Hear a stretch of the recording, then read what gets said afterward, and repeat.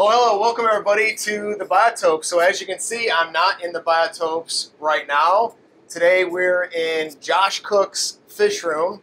Josh is the president of the Lorain County Aquarium Society, and he's got a really cool fish room, and I'm really excited to share this with you all, so get comfortable and stay tuned. All right, Josh, so why don't you take us around the room? What's this first tank got for us here? This is a 30-gallon extra tall. Yeah. This is like one of my favorite tanks in the size. But inside here is Xiphidium multipunctata. I forget the collection point without pulling it out right now. But these guys are really cool. They're one of those endangered goodeids that I keep a lot of. They're just starting to really colony breed.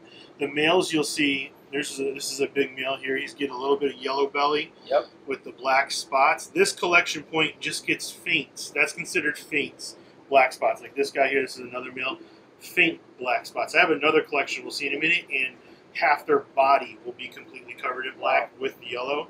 And it's just a different, it's the same fish, same species, just a different collection point. But for some reason, evolutionary-wise, they've needed to get a darker spot for identification. But you'll see lots of live plants in all my tanks. This is a bulbitis, dwarf sag, dwarf water lettuce, which I think is really important to these guys colony spawning, because you'll see in a lot of them little tiny fry swimming around here and there. But they're fun. They're one of my fun fish. Yeah, bulbitis, that's a plant that hard to find. Yeah. You know? Yeah. Everybody, you'll see a lot. I do kind of have an idea. So, long story short, 5 years ago, I put an order in at Dustin's Fish Tanks. And I ordered 3 bulbitis plants. Didn't get them for 3 or 4 weeks. I emailed him and said, hey, I ordered. And he emailed me back. He's like, I'm sorry, all I have is rhizomes. He sent me 4 rhizomes. From those 4 rhizomes, you will see every single bulbitis in this fish room. And that was 5 years ago. Unreal. So this is believe it or not, there's 2 of them in here. These are considered kind of small. I don't know if you can see. Yeah, no, here's my hand. Yeah, that's a 6-7 inch plant. Yeah, these are considered small in the fish room. Now, since we're with the biotopes, talk to us a little bit about where in the world are these livebearers from exactly? So the goodeids are found in the central western part of Mexico. Okay. Goodeid is a type of livebearer that is actually viviparous. Viviparous means that, like a human, they are born with an umbilical cord. When you think of a guppy, those are oviparous. A guppy, when they breed, everything for that fry is inside the egg sac, inside the mother's womb. Gotcha. But goodeids are 100% reliant on the health of the mother. They get all their nutrients and oxygen supply from the umbilical cord, but it's actually called a trophitania, or trocatania is the actual technical name of it. So that's one of the reasons. Also, a guppy might give birth to 40, 50, 60 fry. These guys are considered prolific, and you'll get 15 to 20 fry from them. You'll see some species in here, I might get 2. Gotcha. 2. So they're all pretty much considered endangered. They're all considered needing help. And because they're not a pretty, super awesome fish, not very few zoos or institutions really touch them. So it's really, it's one of those things where I get to itch the aquarium and the conservation boat at the same time. Well, this is why I think it's so important for us to see this room, because you've got some great species that you just don't see that often. Yeah, a lot of them. And many of them endangered. Yes. Right? So critically endangered, there's one behind you that is extinct in the wild. And I know of maybe 7 people in the United States that have them. Can't wait. So awesome. Cool. 30 tall. Nice. Yeah, it's a sweet tank. So this is a 65. Sorry about the glass. Heavily planted. This is really set up for the Xenoophorus robustus, which is these 7 looking dudes right here. They're another type of goodeid. Besides the Goodeid atropinus, they are considered one of the larger ones. These are still considered fry. Now, you know, they're about going a little over 2 inches. Yep. They'll be almost the size of my hand when they're fully grown. Wow. But this tank is really heavily planted for them. They prefer it to be as heavily planted as possible. So the Corys were kind of put in as an afterthought, just out of curiosity.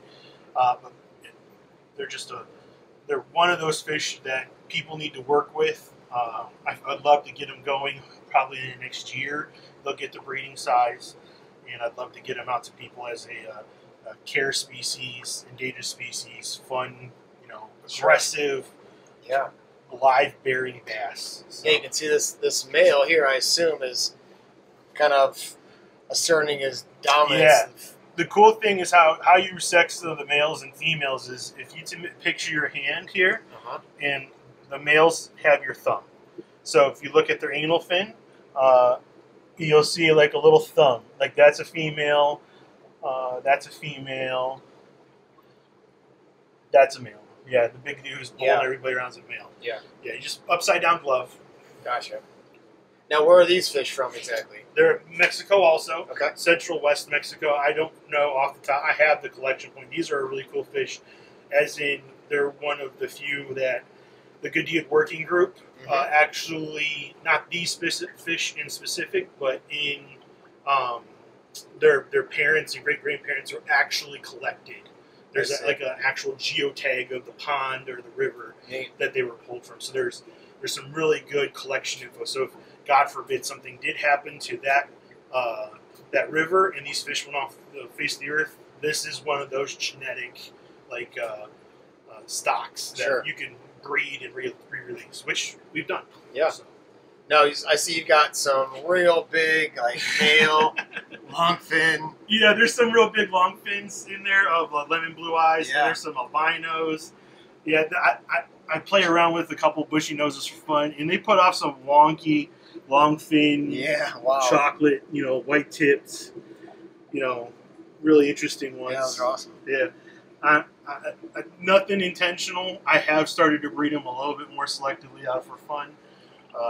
But they just kind of yeah, that's a big boy there.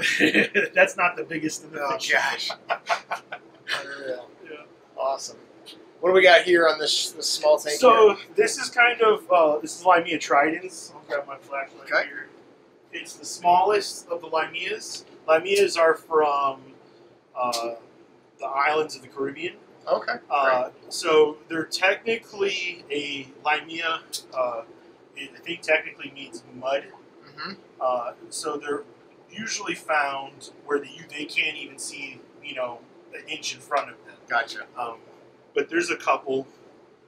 Oh yeah, there you go. They get a nice orange fin with the blue and the stripes on them. There's a couple, but they're full grown. They're the smallest of the Limea species. Okay. So I'm hoping to get them going. I've got like 3 females and 2 males in there. I'm hoping to. And those are like 1.5 inches or so, right? Yep, they're really cool. Just real small, wild type livebearer. Very cool. Nice. What about this guy down here? That is a 40 breeder. That is, it's got some random fish in there from breeding projects, but it's really set up for the Chapelithius perdalis. And those are really cool fish. I got those from a guy in the club, and it's one of the few for the Goodeid guys. Everybody in the world has heard of this fish, Chapelithius perdalis, in the Goodeid world, but it actually has a collection point. So this is another one of those fish that if something were to happen to that waterway, this is a fish that they can come back, take, reintroduce into the wild. But the cool thing about these, and this is, you know, the males are the prettiest ones. I'll see if I can find a good male. They get gold speckling on them. You can kind of see for sure. On them. Yep. With the yellow tail, the males get a nice yellow outline on the tail. There's this guy down here, They're not in full dress right now. This is kind of winter rest, technically, for them. But come spring and fall, like real spring, real fall, they flare up, and the gold speckling completely covers their entire sides. And that gold is awesome. You just don't see that gold you don't. Like that. And they're, you know, this tank is going to get redone. And so I'm going to try and do them justice with the new setup. Eventually, I'd like to redo all the plants in here.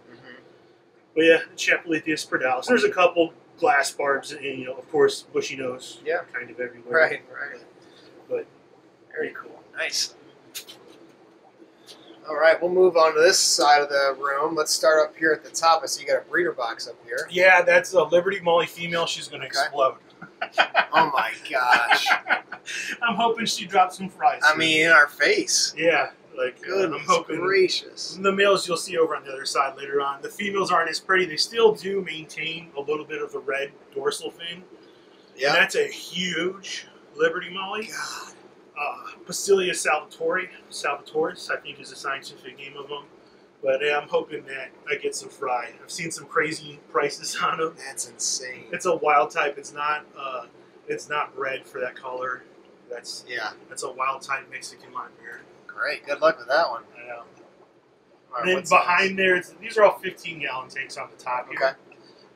That tank is kind of a catch-all. Mm-hmm. There's a breeding pair of longfin lemon blue eyes in there. There's a bunch of longfin Haliatus cories. There's some black, and I forget, paradise fish, black paradise fish. Mm-hmm. That's kind of just a catch-all. And that's dwarf sage and growing in there, but it's really the catch-all. It's going to be sorted out eventually. Yeah, and those high fins are. I've had those great. for years, and I've developed them to get higher and higher and higher. And I'm done with them. So, well, there you go, people. I mean, you want some of these high fins, get hold of Josh. Yeah. Goodness gracious. Those are awesome. And then this next tank here, this is the pygmy swordtails. There's a pair of lemon blue-eyed plecos in there. Okay. But those are dwarf swordtails. So you think of a swordtail, I have some over here. You'll see, 3-4 inch long fish, really pretty. Those guys, 2 inches max. Yeah. So they're really cool. Here I'll support some really good live baby brine in there, and we'll start getting guys to come out. But these guys, they're slowly starting to breed for me. There is some fry swimming around there. There's also a couple Zoogenicus tequilas floating around in there. Somehow I think got in there. I don't know exactly, but yeah, that's the males are yellow. Okay. You can kind of see the one male in the back. Yep, I see him. That's him right there, right? Right. Yeah. I can't see from my end. Yeah. Oh, there he is right there. Yeah. Yeah, so they're actually yellow. The males are yellow. And they don't get a really good... There's 2 males there. Yep. But this is the yellow morph. But they don't have like this traditional sword No, tail. they don't, but they're still xiphophorus. Gotcha. Yeah. Yep. Awesome. And these are also kind of central Mexico. Oh yeah, a little bit more towards I think the Yucatan Peninsula. Okay. But they're wild type. They're not bred for coloration. Yep. They're not by any means a genetically modified in the looking for of the fish. Right. The color of the fish. All right, next door. This is xiphophorus xiphidium. I'm sure I'm xiphidium. I'm saying these wrong. These are full grown almost. These are real small. Almost, they're like a platy / swordtail. They're a wild type. You just don't ever see them. They're real shy, and they get these really interesting markings, and you'll see them pop up. Of course, they're being super now shy. they're hanging with you. Now they're being super shy. Yeah. Let me try and get a good juice in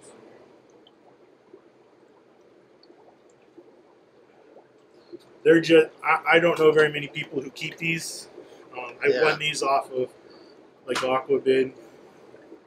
They're already a shy species. Yeah, they are way back there.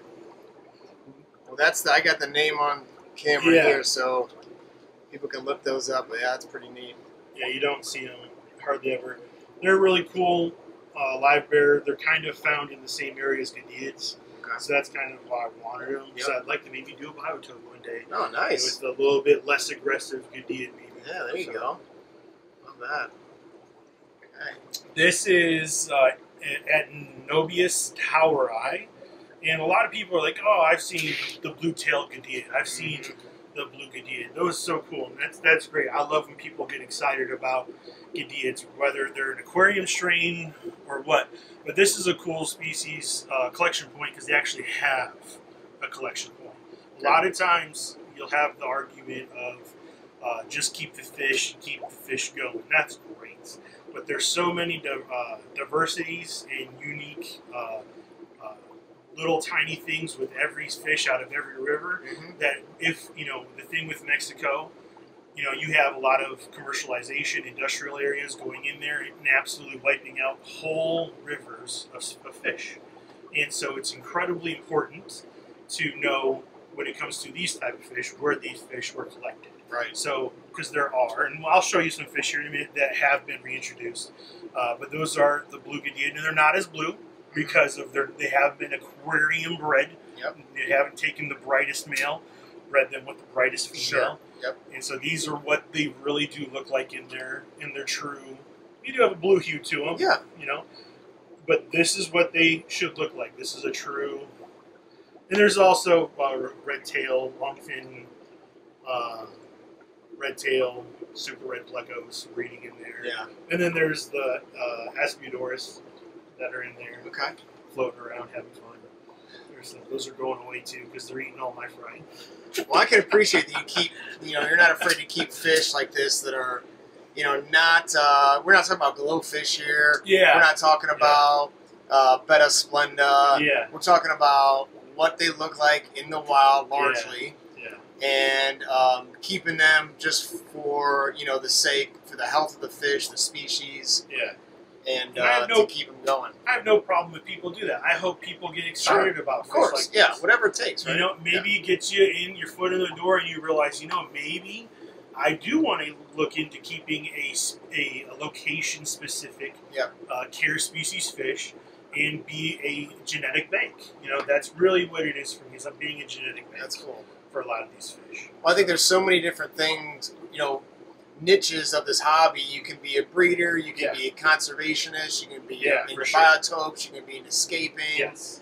There's just so many things you can do. So I think it's cool when somebody like yourself has a real specific kind of niche that they enjoy and really kind of see it out and run it to the end. I think it's pretty neat. It's awesome. All right, next tank here. This is Lamia vittata. These are another wild type. This is the largest species of vittata. And these guys, a big female will be 3 inches. These guys, here's a good sized male. Yeah. And these guys are becoming more popular. I've seen them pop up quite a bit on Aquabait. You'll see they get nice yellow spots. Sure. They are a little bit more attractive.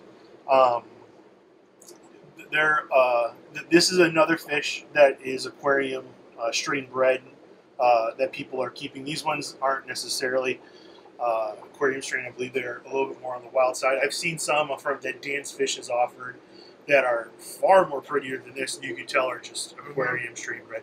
But that's also a Bulbitis in there. I don't know if you can tell. It's a little dark. That's huge. That's a 15-gallon tank, and that Bulbitis goes all the way back. Oh my gosh! And you wouldn't know it, but there's 15 to 20 sturbicories in there too, and they all just kind of perch. You can kind of see them. Yeah, you can see them in the plants. Just perched in there like little birds. That's funny. So, but yeah. Very neat. That's just the fry tank there. That was a drop. Okay, so you pull out females? Yep, so we can go over that now if you want. Sure, yeah. So I keep 5-gallons and 10-gallon tanks. Okay. And with goodeids, most of them are notorious fry eaters. They're just notorious for it. So what I do is I have these semi-heavily planted 5 gallons and 10-gallon tanks, and I will put a pregnant female in there, and they'll be in there for a week or 2 or 3 weeks. Goodeids typically have 60 to 90 day gestation periods, and so once they drop, I leave the female in there for a day, or in that species there, actually, that Xenotania resolani, those are the leopard Goodeid. Those are huge fry eaters. I have video of the female dropping a fry while chasing and trying to eat its fry it just ate. So wherever they're from in the wild, the rivers that they come from, crazy heavily planted, just enough for the fry thing. So there's like 5 or 6 little fry in there. Yeah. A good batch on them is a little more than 15. Okay. So that was a real small one. I have a feeling, but over here is the same things. Yep. These are all, like she's going to drop in the next day. She's going to drop any day. There's Black Prince fry in there. There's Xiphidium multipunctata fry in here. This one's empty and ready. This is Zoojanticus tequila fry, a couple of drops in there. Yeah. But these top ones are really just, you know, fry catching tanks, and I let them grow up until they're far bigger than the mouth of the fish Sure. that I'm gonna put them in, and then fast enough to get away. That's kind of the key. But yeah, That's a good way to do it. they're intentionally a mess because the filthier it is, God forbid I miss a day, but there's microfauna living in everything. Oh, for sure. in there. Absolutely. And so most of these goodeids, except for the Xiphidia species that I keep, most of them are pretty much carnivores. They like a lot of protein in their diet. Mm-hmm. So if they're eating little copepods or whatever, Yeah. that's if I miss a brine shrimp feeding, then that's good for me. Yeah, man. You keep in ecosystems, right? Yeah, pretty much. That's what I do. You know, That's great. that's what I do. Let's head back down on this row again. What's on this? You need to sit. This here, these are some of the swordtails that I keep. Oh, yeah. Okay. Those are really small fry. There's some really big ones in there. Of course, they're going to be super shy right now. There's also Florida flagfish in there. Those are awesome. Here, I'm going to put some livebearer behind you. That'll help.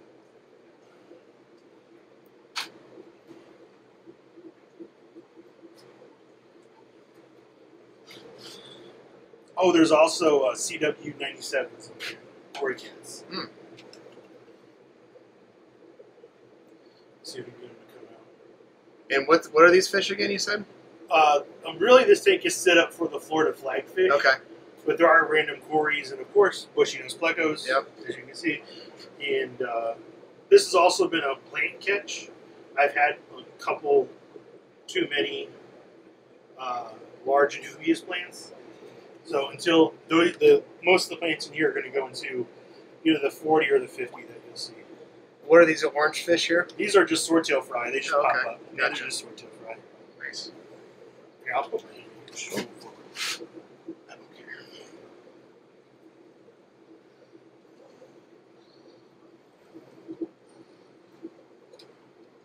It's flagfish are just. Oh, there we go. I see him now. Kind of off to the left here. Yeah. I don't know if There's we're a gonna get a good look CW97. at him. Yeah. Yeah. That's the thing about having. There's one flagfish. Yeah. That's just, honestly, I've never seen one that small, so they must be breeding because all the ones I put in there were 5 times bigger than that. Great. There's some big ones in here. You Awesome. wouldn't know it, but there's some big ones in here. We'll take your word for it. Yeah, that's one thing with planted tanks like this. These are 20 longs, Okay. but turned on their sides. Yeah. So if this was set up like a normal 20 long, Sure. there'd be no problem Sure. seeing it. But I'm really Yeah. just worried about breeding them. Yep. So Yeah. No, these are not displays. No. Right? These are. no, and I do try to maintain a little bit of a display factor with live plants and that kind of stuff. Mhm. You know, and I've been experimenting more with live plants. Like I've gotten some anubias, not anubias, cryptocrenes and hygrophilias and a couple other things, but trying to see how they do in my tank. And so far, some are doing good, some are doing For sure. This tank here, this is probably one of the 2 rarer fish in this room. This is a goodeiid that is native to the United States, and it's Corinthius bailey. I'm butchering that name, but it's actually a egg-laying pupfish. Mm. It's one of the only pupfish you can own in the United States. Any other form of it is illegal. So I promise you, this is Moape, white one. It is 100% legal. It is critically endangered. And these are small fry. They were half this size when I got them.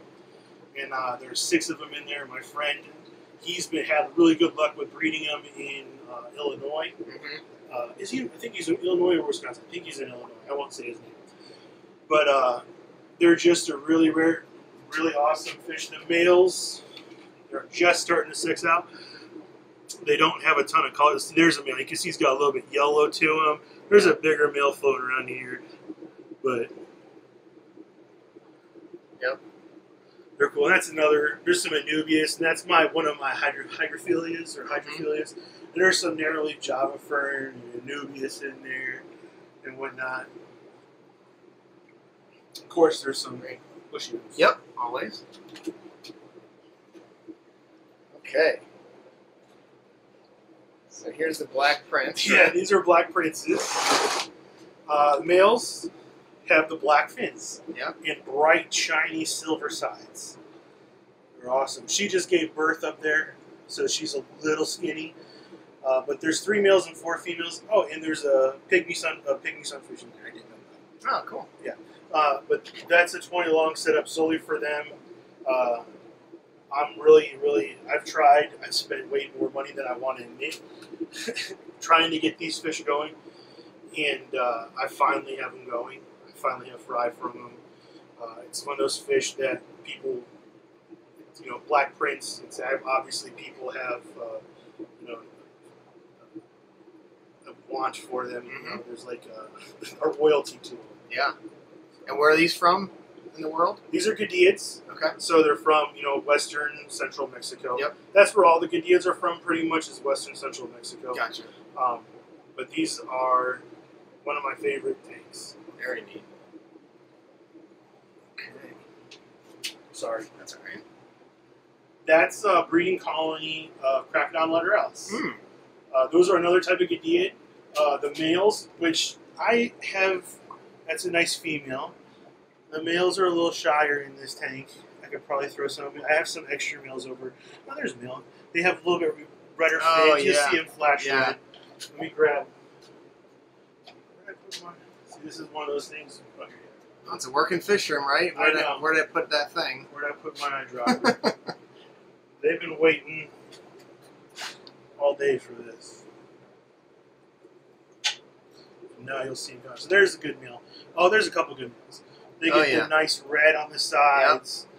Yep. They're also referred to as like the rainbow goodeit because of that. They'll get nice greens in there. They'll get really bright reds, a little purple going on them. These guys are almost full grown. This colony I'm kind of excited about because they are just starting to like not eat their fries. Like there's a little dude there, so the males are leaving everybody alone. There's enough plant cover in there for them. That's another one of those endangered goodeids. That's a cool. There's one of your fish. knife livebearers. Oh yeah, that's the last one. The Caltratus. Yeah, great. Yeah, it's a good size male. Yeah. All right. That next one you can done. That's Keysfish. Some rainbows. What's this? What's this lady here? That's another female Liberty Molly. Oh, okay. Yep. I'm hoping that she drops pretty She's soon. getting ready. Yep. She's getting ready. Good size. All right. Bottom row. Here, if you need to. No, I'm good. I'm good. Okay. What's so this guy? feel free to use the light what you want. I don't want to. It looks like it's doing pretty good. So that's the true Xenatoca eiseni. Okay. So there's 4 or 1, 2, 3, 4, 5. So there's 5 in the Xenatoca complex of goodeids. It's a central, western Mexico goodeit, and Xenatoca. Now here, there's rumors that they're going to break them all up and put them in their own. But for a long time, for years and years and years, they were all called, all these Xenatoca fish were called Xenatoca eiseni. But as we've studied them more and done more, tests on the fish, sequencing, I'm sure, we have realized that there's many individually distinct species. But the males get yellow tails. Yep. With a little blue, a little green, but that's eiseni gets that. That's the only one. And their bodies and shapes a little different too. You'll notice that too. That their body shape's just a little bit different when you see the other ones. Is that Anubias in there? Yep, there's a giant Anubias. Beautiful Anubias. Yeah, I love it. I love all those type of plants. Okay. Let's see if I can get them to come out. There was a recent, they're coming out. So this is Xenotoca, melansoma.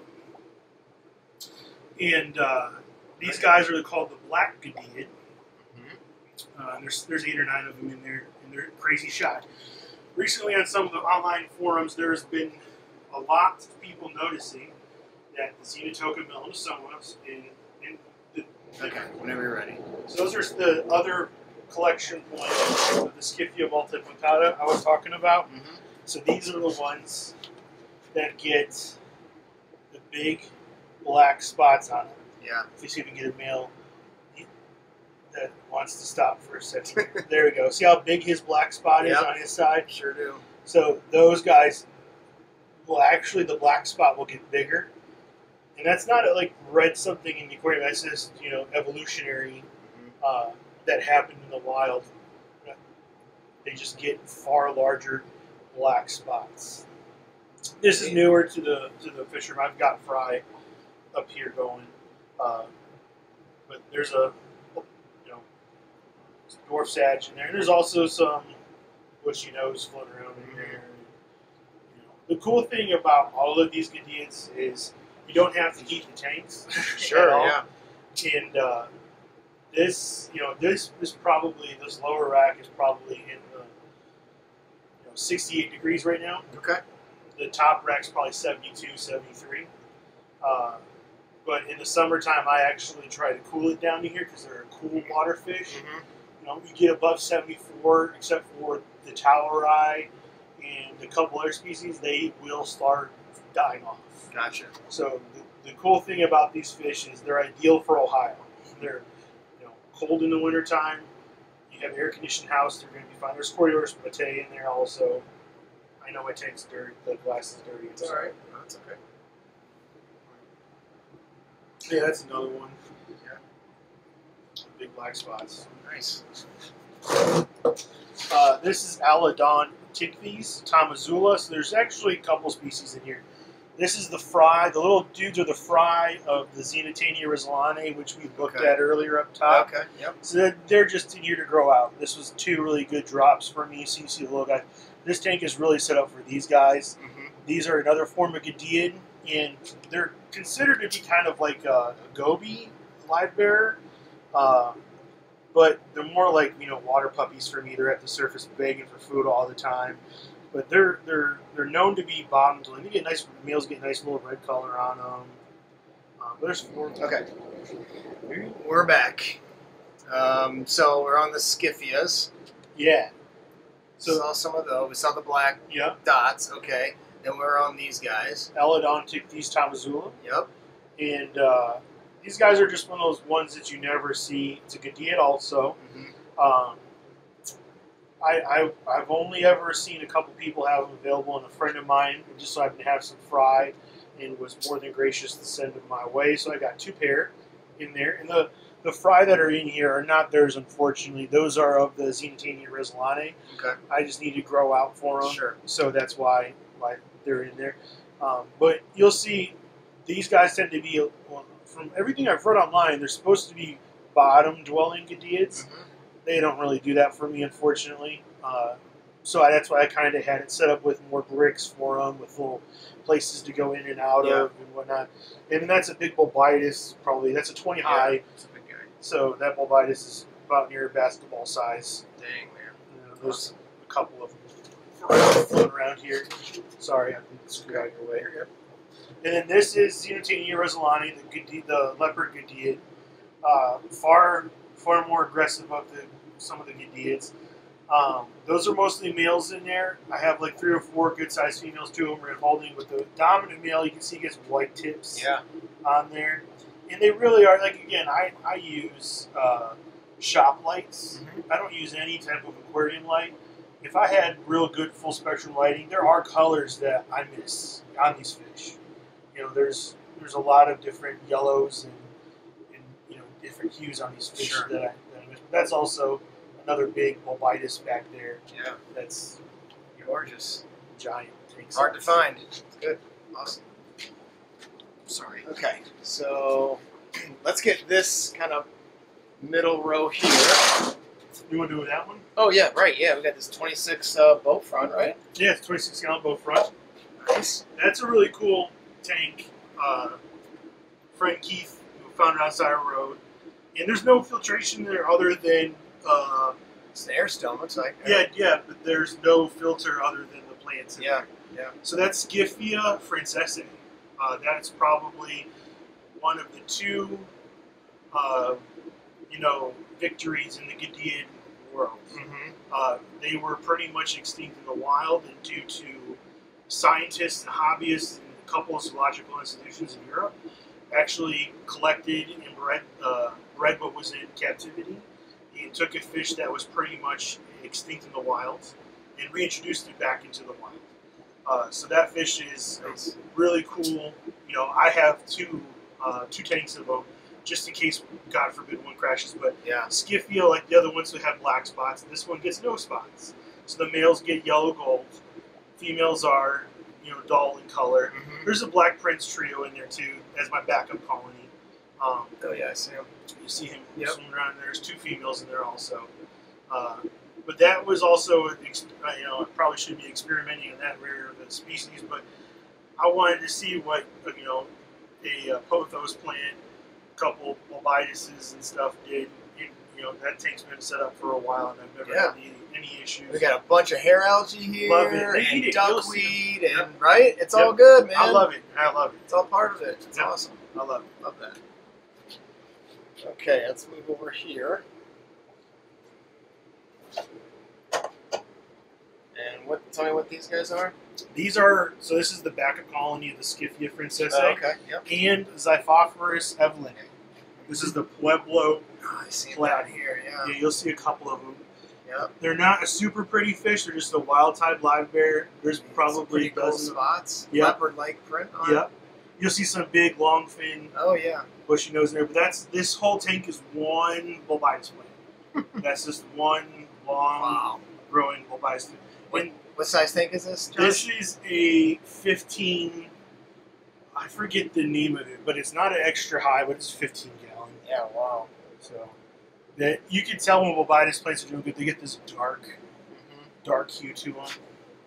Sorry if my light's bothering you. I mean, you're breeding bulbidus as well as you are anything, brother. I know. Like, a lot of guys freak out. Gracious. Okay. This tank's got a bunch of fun stuff in it. Yeah, this is the grow outs for the Iliodon furcidans, and these aren't Greg Sage's line. These are a more wild type line from another friend of mine. Oh, look at this one right back here. Yeah. Tail. Nice. Yep. And they're still beautiful fish. That's another fish that a lot of people are Corey from Aquarium Co-op has been keeping Goodeids recently, and this is one of them. Everybody's wanting. Everybody on the internet wants these fish because Corey's been keeping, which is great. He's got Greg Sage's line. I think everybody should show an interest in carrier species fish. So hopefully through him, showing people about these fish, more people get interested in such a rarity. Yep. But there's also in this tank, it's my catch-all of my extra male black princes and my extra male lateralises. So you'll see like a couple extra male. There's a male lateralis. There's like 5 or 6 of them in there. And there's somewhere I just saw like 4. There's another black prince male, extra males, and then there's red panda barbs, which I like to breed. I pick a couple of barbs a year and I breed for fun. So extra little red panda barbs in there. Now these black princes, tell us again, what is that? Goodeids. Okay, another Goodeids. Yeah, okay, it's another Goodeids. Gotcha. And the thing with the black princes, they're rare to begin with in the wild. They're rare to begin with in captivity, and they've been bred so much by line breeding. A fish that only if you've got a good line of these fish, you might get 5 to 10 really good fry out of them. But because they've been so line bred, they've been everybody and their mom wants them. When you hear you have black princes, that they don't take care of the fish like they should. So now you have these fish that maybe give you 4, 5 on a really good spawn, maybe 10 on an amazing drop. So they're becoming more and more hard to find. Gotcha. Yeah, those are neat. Don't see those. Yeah, I love them. And they're almost full grown. Those aren't like babies. Those are almost. You got a little DIY brine shrimp hatchery going? That's my little brine shrimp. I've had those same water bottles for. Awesome. Hey, whatever works, brother. Can't whatever works. Awesome. You start on the top. Yep, we'll start at the top here. So that's a 30 breeder, and really that tank is set up for the Priapella Compressa, which is these guys here. Yep. They're a blue-eyed livebearer. So you hear blue-eye, and a lot of people think of rainbow fish. Like what's the ones you keep? Pseudomagills, and there's a couple other ones, Xenophorus. Yeah. But now these are the livebearer kind of versions of it. They're really cool, bright yellow, bright blue eyes. I've got 7 or 8 of them off of Aquabid. Yeah, you can see that blue eye coming through this guy. Yeah, that's good. Yeah, and there's a random variata in there. Sure, what the hell, you know? Why not? I've been trying to catch him, but he's smart. But that's one of my first forays into hygrophilia, and it's turning terrestrial. Jeez, yes. It's turning terrestrial because it's such a short tank. That's fun. Yeah, so I'm be curious to know how it turns out in a couple more months. But I do keep shorter tanks. I try to, just for space wise. Sure, yeah. But eventually that tank should hopefully be full of them. There's a big Anubias back here? Yeah, there's a couple of Anubias, and there's a Bulbitis in there as always. And there's a softball size of Java fern in there. Oh, yeah. That kind of stuff. And, you'll see hair algae in some of these things, but I don't care. Right. No, it's all good, man. Like I said, it's part of the ecosystem. Yeah, for sure. It's not hurting anything. All right, here's the humpbacks. Yeah, look at him first before he runs inside. Oh, wow, yeah. That's one of my main breeding male, long Finland and blue eyes. Gorgeous. Yeah, I love him. But this is a humpback lamia. This is a really cool, really true, from what I've seen, of the more wild type strains. You'll see some that get a super elongated, they've been bred to have a real long top fin. And you tend to lose the hump in the males. So like the females are more torpedo shaped. Oh, I see, yeah. And you'll see them, these are mostly, here's a really good male. This male right here, he's a pretty good male. He actually has a hump on his back. Yep. And you can see this guy's starting to develop it. She's going to drop fry any day now. Wow, yeah. So, but the males, they spar and they get a really nice, pretty hump on their back. And a cool story, I don't have them in here. I would like to find a true collection of them, but there's another species of Limea that looks like this that's found with these guys, but the males don't get the humpback, and they're actually the tiger Limea. Oh, okay. And I think they're, I could be wrong, I'm okay with being wrong, I think they're extinct in the wild and only a couple people keep them. But I'd love to find them because it's one of those fish that was collected and caught and sold as humpbacks, but it turned out just because they looked similar, not familiar, they were overlooked until somebody sat there and went, you know what, that male isn't getting a humpback. Looks different. Looks a little bit a little bit different. So of course we got huge Anubias, huge Bulbitis. There's some really cool Anubias. There's some like penny ones.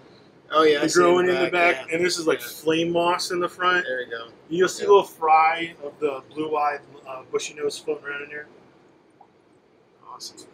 But yeah, lots of plants, lots of all the things. All right. This is a 20 long. This is set up for the xiphophorus nizocoil, which is one of the northernmost swordtails. And they don't get very big. They're all full grown in here. You also will see Gambusia holobroki, which my friend Chris Neal collected for me in Florida and shipped them to me. It's just it's a eastern mosquito fish. Awesome. So they're just really cool. It's pretty much a full-grown male of the mosquito fish in there, and a couple females. They don't get super big. So we're back on these swordtails. You can see the male. He's really sparring the female. Oh, yeah. And they'll actually get a little bit of a saber effect on the males will when they get really sexually mature. Yep. The tail will start to curve kind of up. These don't have a collection point, unfortunately. There's been a couple of lines that have a collection point, but these really aren't an endangered fish. These are just a wild type, swordtail that I enjoy. I don't know many people who have them. There's a couple. There's a Crypspiralis in there. I've been trying. That's another plant that I've been Is that trying. a half-beak you got in there? Yes, there's a random female half-beak that got the absolute snot beat out of her. I see that. And I've been trying to mend her in there. And I don't have the male is over with the Xenoophorus robustus, and he in specific tore her up. Man. Just tore her up. Left every fish alone in the tank but her, so she's Poor on the girl. mend. Jeez. But she looked a lot worse than that, I'll tell you that.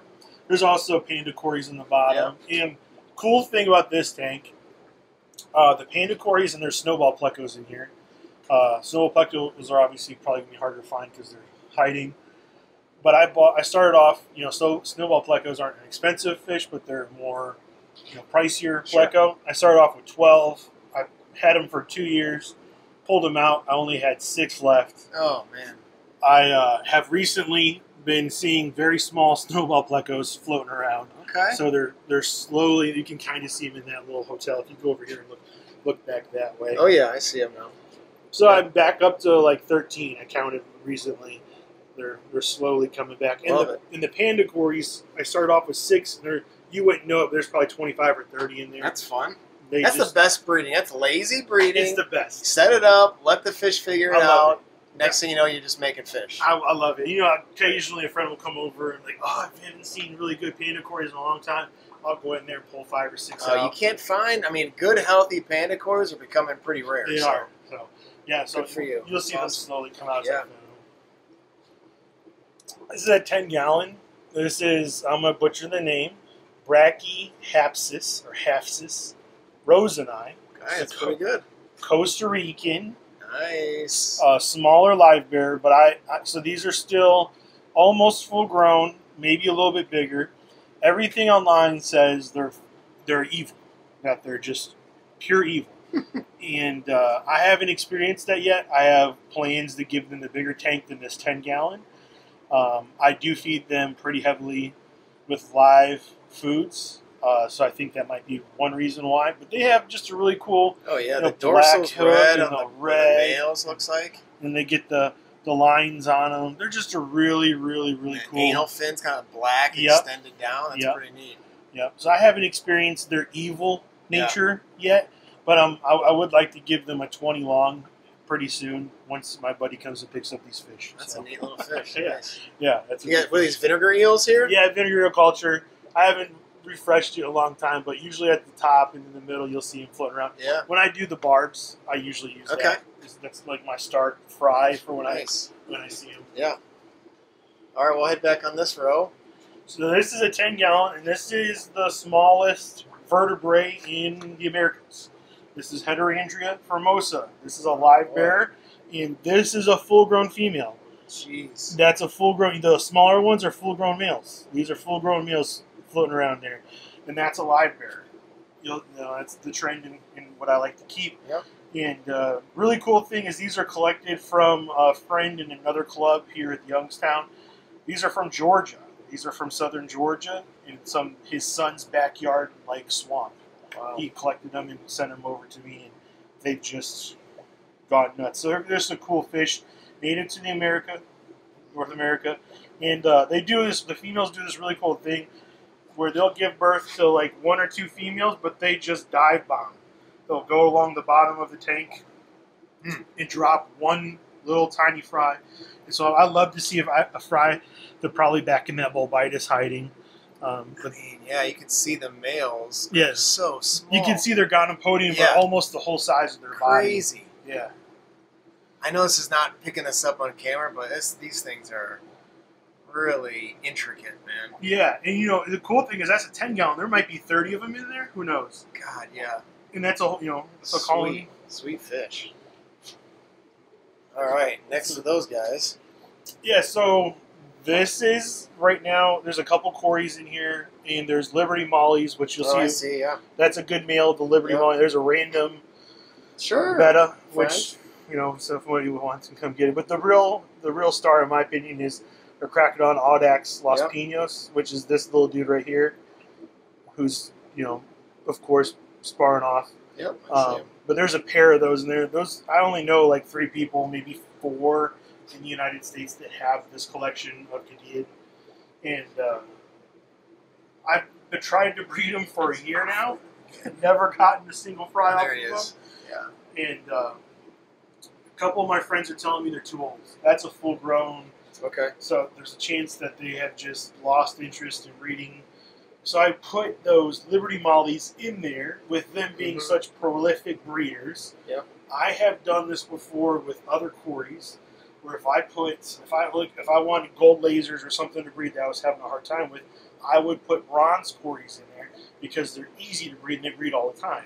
The hormones and pheromones that the easier to breed fish put out into the water would trigger the harder to breed fish to breed sometimes. Interesting. So my hope is with these Liberty Mollies being in there and breeding all the time, that they will trigger the Crocodon Audex Los Pinos collection. How many do you have in there, the Los Pinos? Just two. Male, one male, one female. Yeah. Just two. I've babied them for close to 2 years. That's the female right there. She just came out. That's the female. So I'm hoping that... Yeah, man. Well, stick to it, buddy. I know. I'm hoping. That'd be great. This is a hodgepodge tank. This is all my breeding, things. So, I'm sorry if the light's bothering it. That's good. There's Celestial Pearl Danios that I've bred.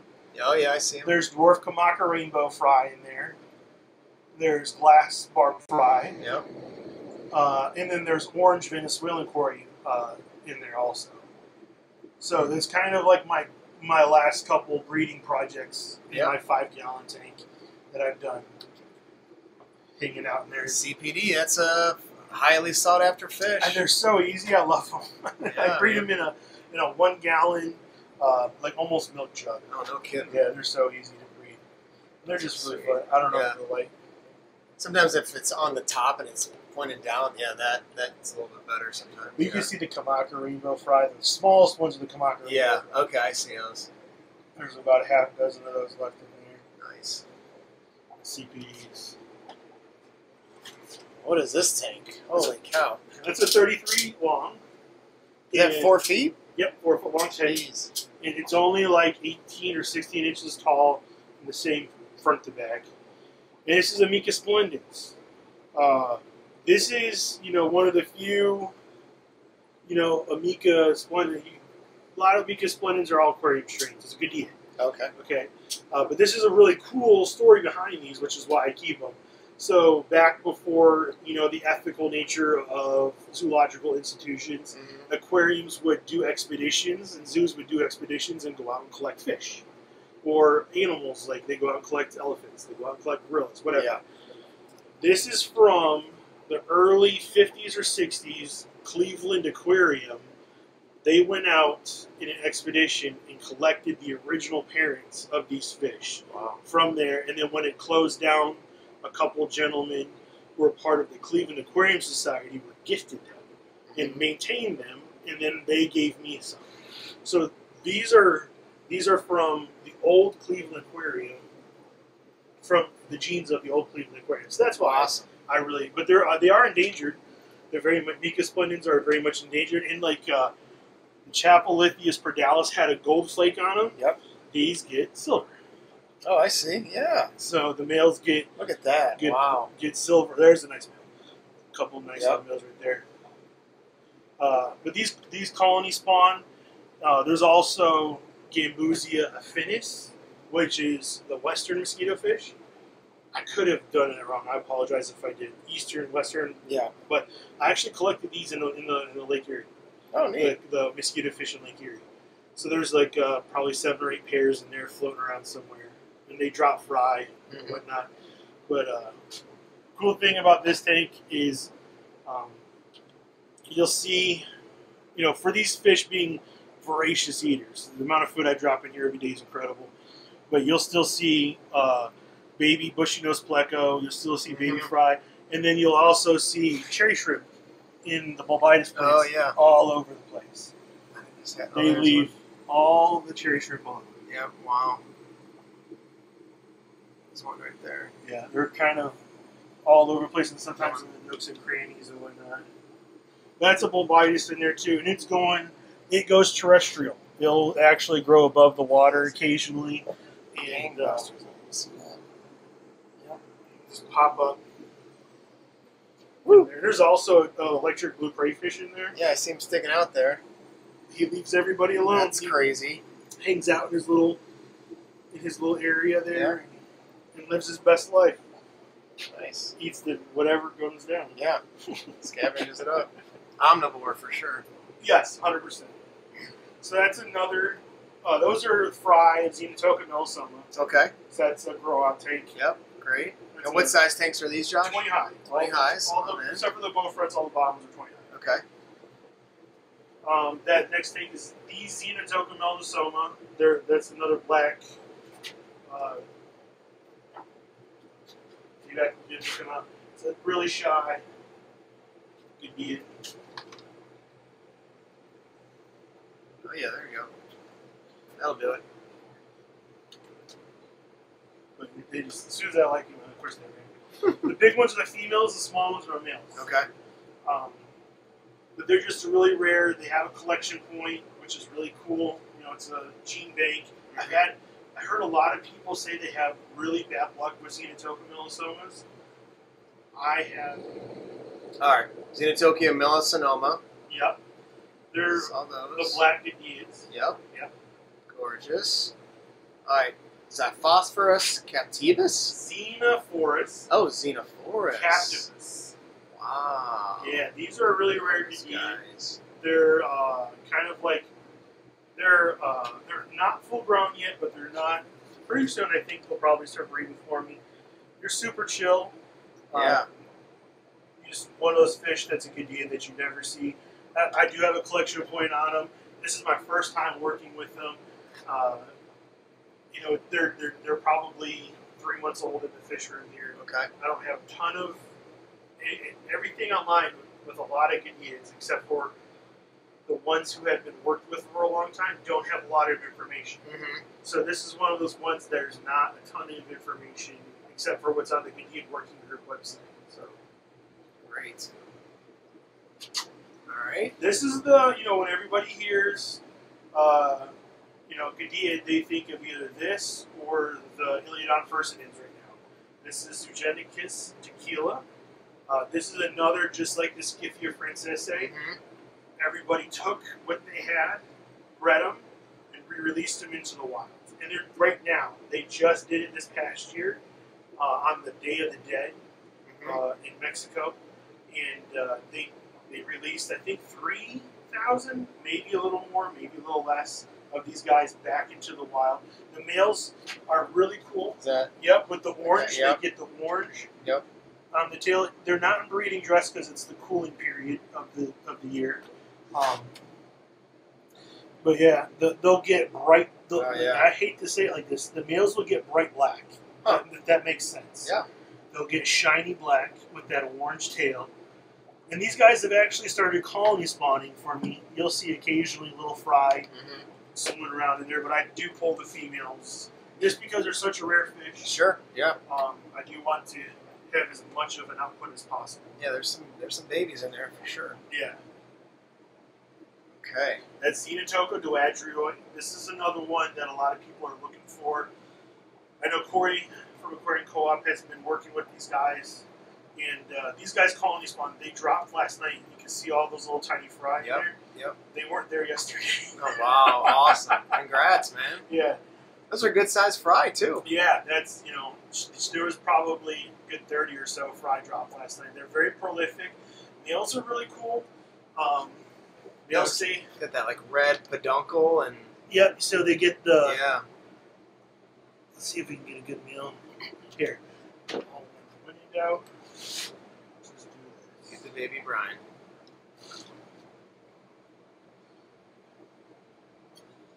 This one they can come out. So you'll see the males will have like an orange. Yep. Oh yeah, it comes out nice. That's, you know, one of the many.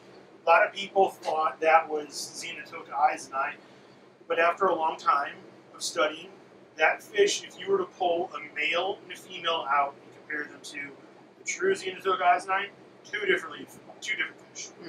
They just don't look. They look close. They just look different. Yeah. They're two different fish. There's needle leaf Java fern in there, Oh yeah. which I've been reading. Gorgeous. Love it to death. And there's a big old Bledos in there too. Of course. Have fun with it. Okay. Here's a little bow front here. Yeah, it's a 36 bow front. That's Xenotoca lion's eye. Okay. That's the largest of the Xenotoca species. The males get only yellow and blue on their tails. So it's hard, no terrible lighting, but you can see the males with the yellow, orange color with the blue, whereas the doadrio get green and a couple black and a couple other colors. So those are, that's the other, you don't see lion's eye, that's Xenotoca lion's eye. You don't see lion's eye with a collection point too often anymore in the aquariums in the United States. There's a couple guys I know in Illinois, Wisconsin that have it. I'm probably one of like maybe 4 or 5 people this side of the United States that have a collection point. Well, we are lucky to see them. Those are awesome looking fish, man. Yeah, and those guys, believe it or not, eat their fry. Okay. So, you know, with them being so closely related to doadrio and eiseni, you wouldn't think that they would eat their fry. Those guys, I have to pull the females. Gotcha. They eat their fry. Wow.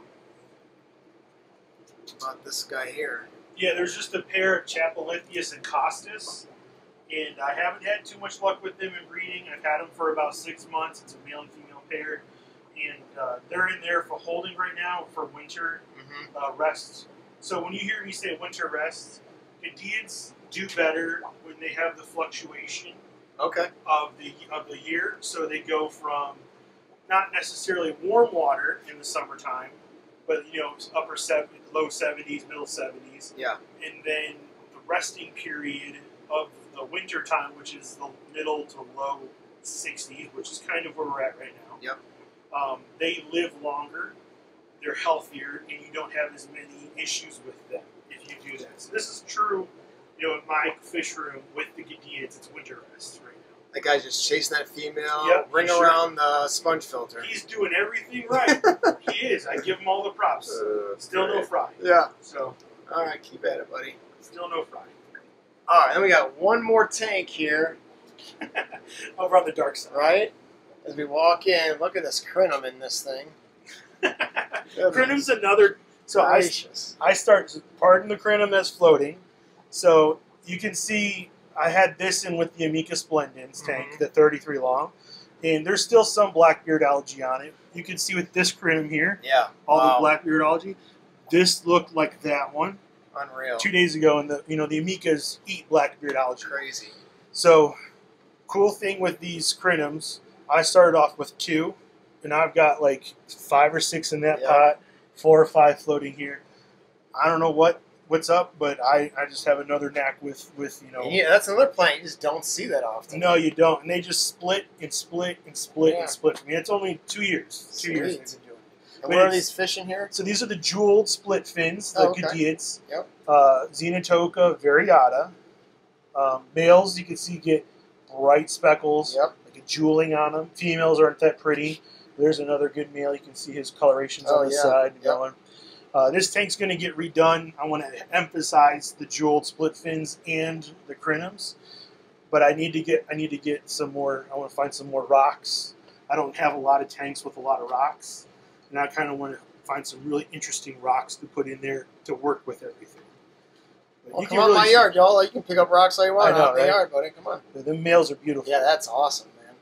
Yeah, you're starting to see those more and more in the hobby because they're so pretty. Yeah. Like you'll see those occasionally pop up at club auctions and that kind of stuff. Fantastic. All right, thanks, Josh, so much for taking us through the room. As you guys can see, some incredible rare goodeids, mainly in this room. Also, huge Bledos, some large Anubias, large crinum. So you're doing obviously a lot of right things here in this room. Tell us, do you sell fish? Is it? I mean, if people see something today, maybe they like, can they get in touch with you? A lot of my fish I don't necessarily sell because of the rarity of them. Sure. So if you're really truly interested in wanting to keep a care species and you want to set up a tank and become a part of that community of people who take care of care species, like an at-home conservationist, I don't have a problem sharing them. You know, if I have extras, I give. become part of the community of livebearer keepers, there's a couple forums on Facebook. We give each other fish. I'm not here, none of these fish I'm really making money off of at all. I'm just like, this is a rare and endangered species fish listed on the ICUA. You know, like the zoos, we see different animals at zoos. Right. These fish are listed on those lists, and I just want to get them out to people. So if I have extra, I share. Awesome. I really do. I don't ever look for anything. So if you're interested and I have the fish, I'll tell you, I'd love to give you that fish, but I don't have enough to give you. Yeah. So if people are interested, they see something they've been trying to find, they're into, you know, keeping endangered goodeids. Yeah. What's the best way for people to get a hold of them? Facebook. Okay. Yeah, Joshua Cook on Facebook. Perfect. And we'll link that. We'll link that in this video. But yeah, man, I really appreciate you taking us through. This has been a long time coming. We've tried a lot. I know. Well, I was telling Josh, this is a hidden treasure, and people need to see this. It's like almost, it's after 10. It's past both our bedtimes, and just say that. Yeah, my wife wakes up at 3 o'clock in the Okay, morning. well, there you go. No, she's 3. Okay, good. We'll keep it quiet. Yeah. So, I mean, obviously, if you're into this video, you love these rare goodeids and these care species. So be sure you follow Josh. Find him over on Facebook. Go ahead and give this video a like and share this out and subscribe. Share. And yeah, thanks for tuning in here to the Biotopes. Another cool video. Hopefully you guys like it. And my first fish room tour other than my own. Yeah. So hopefully many more. Hopefully many more. Yeah. Thanks so much, Josh. Appreciate it. Bye, buddy.